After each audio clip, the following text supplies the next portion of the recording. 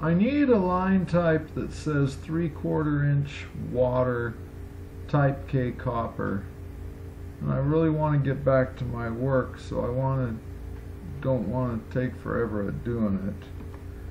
So I have in the same directory with my drawing this project linetypes.lin, and I open that with Notepad or Notepad++ or any text editor, and first of all well, that's the first thing. It's project linetypes.lin. The second thing is it's got a little piece of AutoLisp in the top that I can copy and then paste into my AutoCAD command line. And it'll define a command, C:command, LPL, that I can type LPL and it will load it. The next thing is it has a bunch of examples. Now I've already gone in and created one here. Let's pretend I didn't, and let's go down to one that already exists, util.w 6-inch. We'll say 3_4 because we can't do slashes in names, but then we can do a nice description, a 3/4 inch type K water, type K copper, repeated every 1.5 inch.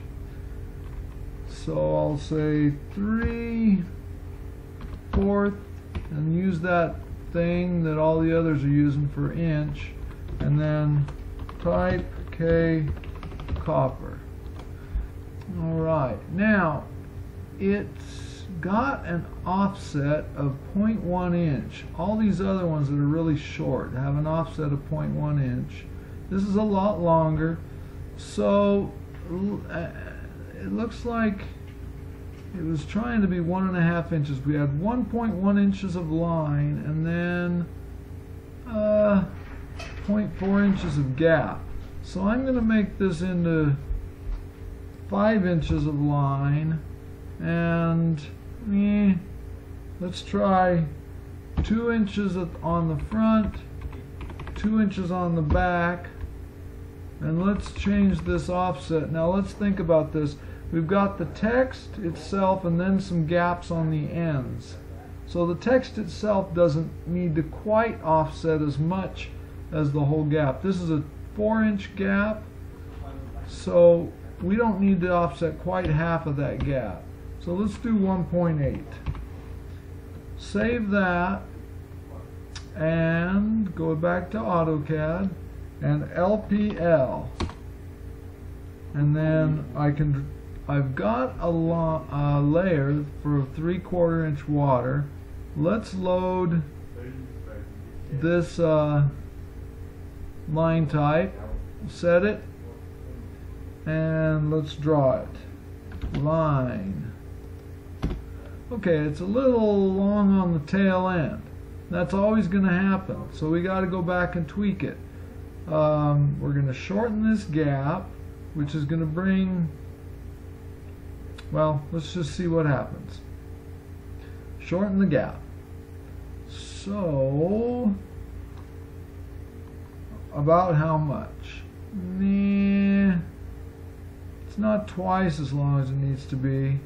Maybe that'd be 2/3 as long. It's 4 inches long. Let's try making it 3.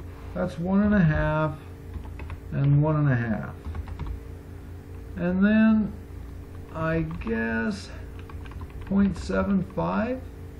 No, 1.5. So let's try 1.3 and see what that gives us. And all we gotta do is LPL and regenerate. Getting mighty close. Let's try an arc.